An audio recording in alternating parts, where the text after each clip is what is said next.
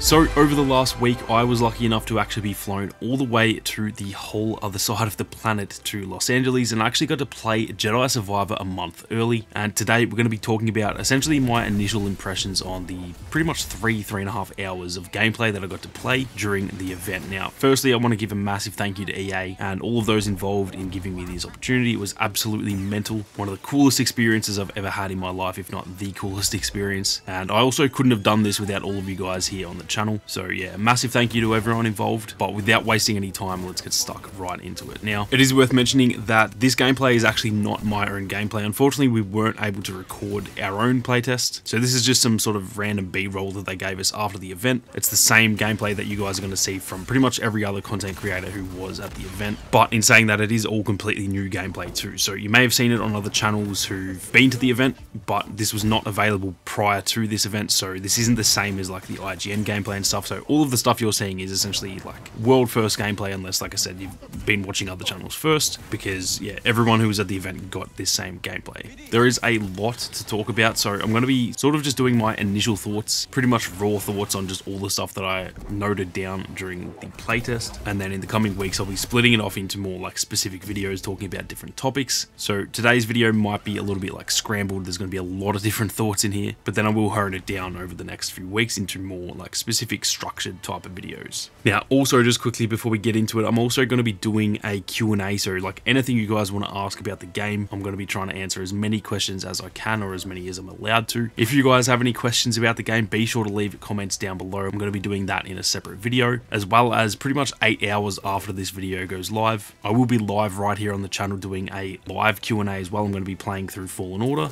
just yeah, talking with you guys about my experience with the game and all that kind of thing. So be sure to leave your comments down below, as well as tuning into the live stream. But anyway, with that being said, let's get stuck into my initial thoughts. Now, the first thing that I have to say about it is that it looks and feels absolutely incredible. It's honestly got some of the best graphics that I've ever seen in a game before. Now, keep in mind we were playing on some very beefy PCs with really high-tech monitors and stuff. Like, it was pretty much being played on the best rig you can play, and it was PC gameplay. So I don't know what it's going to play like on, you know, Xbox Series X and PS5, but they are as high-tech as most PCs these days, so I'd imagine it will look just as good on those consoles. The shortest summary that I can give to the 3.5 hours that I got to play is that this game literally is just Fallen Order, but better in every single way, and I'm not exaggerating when I say that. You take Fallen Order, you take all of the good bits about that game, you make them even better, and then all of the parts about that game that kind of sucked, they have really changed that and improved it dramatically. So that right there is really the entire summary of all I have to say, but I'll obviously break it down into more specific areas. But overall, it is literally just Fallen Order on steroids. That's all I have to really say about it. Now, the section of gameplay that we got to play was pretty much an hour into the game, so they've said that we missed the first hour, and where we picked up was, yeah, roughly an hour into the game, and we were on Kobo, which is obviously the same planet that we've seen in like the IGN gameplay and stuff. So this does seem to be like the focal planet of the game so far. And what I've got to say about Kobo is that it is actually really open. It's a lot more open than I expected it to be. It obviously looks pretty open from the stuff that we've seen in the IGN gameplay and the trailers, but it genuinely feels like a borderline open world. Like, it's still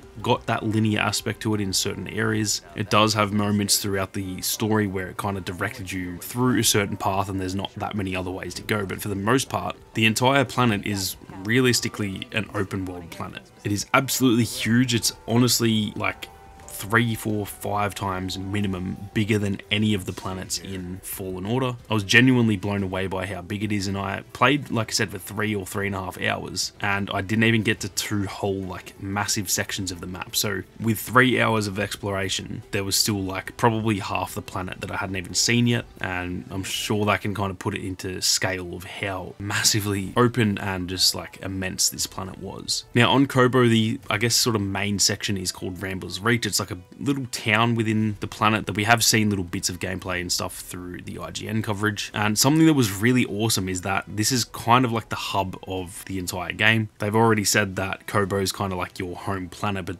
Rambler's Reach is kind of the home city, I guess. So you're actually able to improve the city. You're able to bring in recruits from, I guess, different planets. Like I said, we didn't play on any other planet, so I can't confirm that, but I'm going to imagine, you know, when we play on Coruscant, you can talk to NPCs and actually recruit them back to Rambler's Reach and sort of make that city even better. In a similar style to any of you guys who have played Red Dead Redemption 2, you can kind of upgrade the campsite, you can bring in recruits, you can like upgrade different sections, and it had a really similar vibe to that. So that is a really awesome feature. Kind of adds a bit of replayability and also just gives you something to do on the side. You don't have to always be playing the main storyline. You can get to a point in the story and just go, you know what, I'm going to go to a different planet and just like recruit some people back and improve Rambler's Reach. So I definitely love that element, especially being such a big fan of Red Dead Redemption 2, and I'm really keen to see how it actually plays because we didn't really get to test that much in the playtest. Now, something else to mention, and keep in mind we didn't get to play this, but we saw a little showcase of it at the end where Jason DeHarris, who is one of the lead developers on the game and he's an absolute beast at this game, we actually got to see finally some blaster gameplay. Now, I'm going to be honest, it looks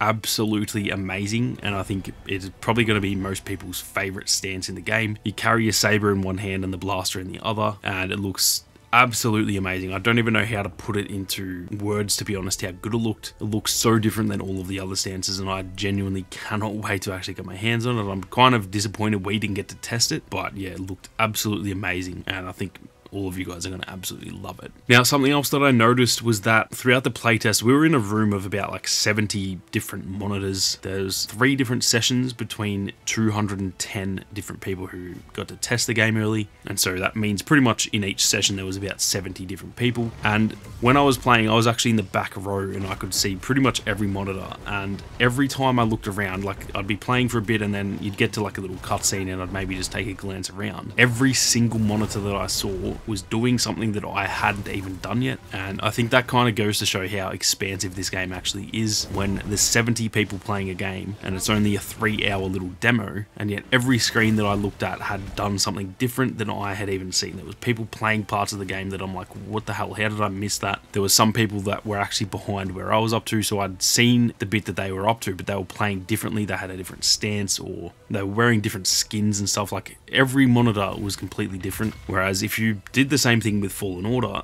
pretty much everyone would be doing the same thing. There's only really one way to play Fallen Order, and it could not be any more different with this game. It was absolutely ridiculous, and if all of that is happening in only a 3-hour little demo, then I can't even imagine how the whole game's going to be, because the game feels like it's going to be a lot bigger. If it does end up being like a 25-hour long story, then I can't even imagine how many different ways there are going to be to play. So that to me was probably like the single most impressive thing, that there's just so much to do, so many different areas of the map, so many different ways to play. The customization was mental, like everyone had different haircuts and different skins, different lightsaber hilts, like it was just ridiculous. And like I said, this was only in like a 3-hour window, so massive props to Respawn for just how expansive they've made this game. Touching on that a little bit further, the, I guess, side content in the game is absolutely immense. I barely even touched the story because I was trying to just kind of explore, trying to go around Kobo and see what sort of side missions there were and stuff like that. So I probably only did about like 45 minutes, maybe an hour tops of the storyline, and I was just going around doing like side quests and meeting different NPCs, going to different little like puzzle areas and stuff. And just on Kobo alone, there was just like crazy amounts of different content to do. There were some really cool boss fights that I won't touch on this video. They're not really spoilers, like they're not story spoilers, but they're more stuff that for this video I want to just kind of keep it secret. But if you guys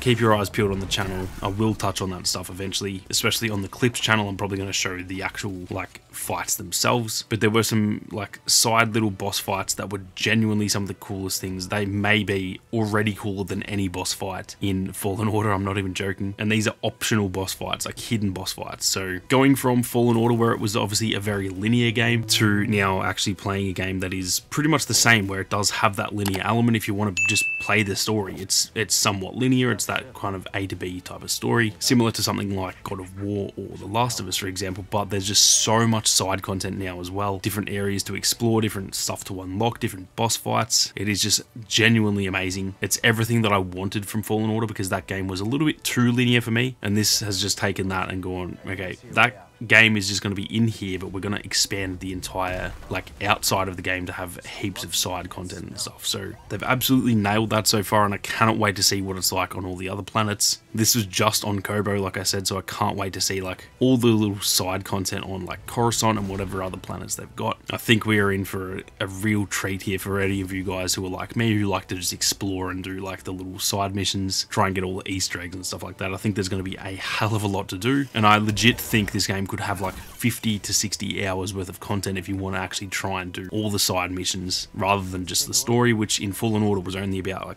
13 hours. So in terms of that side of things, it seems like it's going to be absolutely massive, which is pretty much exactly what I wanted from the sequel. Now that's pretty much it for like my broad like initial thoughts. Like I said, I would be breaking it down. There's like a lot more to talk about. There's so many things I haven't even mentioned in this video, but I've pretty much just gotten back from LA. I'm absolutely buggered right now, and I'm essentially going to just get my thoughts out here right now, come back and regroup and like put some more thought and structure into the, you know, upcoming videos. So keep your eyes peeled on the channel, but that was it for pretty much my initial thoughts on the game. Realistically, this game is Fallen Order on steroids. All the good stuff in Fallen Order is still there. The combat is really good. It's actually a lot improved on the first game as well. The like story elements and the really good soundtrack and just the immersiveness, all of that stuff is still there, but all of the stuff in Fallen Order that kind of sucked, the stuff like it was a little bit too linear, the, you know, the lack of fast travel, all the backtracking, all that kind of thing, even just like some slightly clunky animations and all that sort of stuff, that is like drastically improved. So the best way to summarize is that this is all the good stuff of Fallen Order, even better than it was, and then everything else is just on steroids. They've completely opened it up. The combat is ridiculously good, and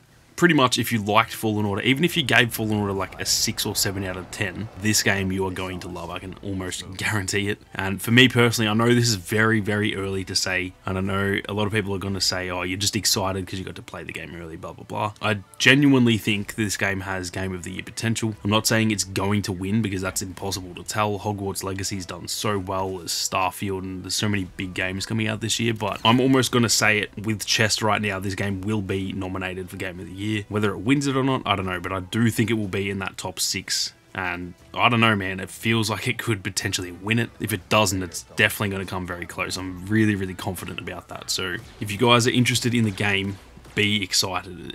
It felt amazing. I cannot wait to actually get my hands on the full game, and realistically it just comes down to story at this point. Like, the story could suck and it's gonna, you know, make the game feel not nearly as good, but if the story is as good as it was in Fallen Order, then yeah, this is going to be a banger. I can absolutely assure that, because the gameplay side of things, the graphics, the smoothness, the polish, the animations, all of that kind of thing, it is genuinely really good. It realistically just comes down to the story and little things like the performance, for example. It may struggle on the consoles, who knows.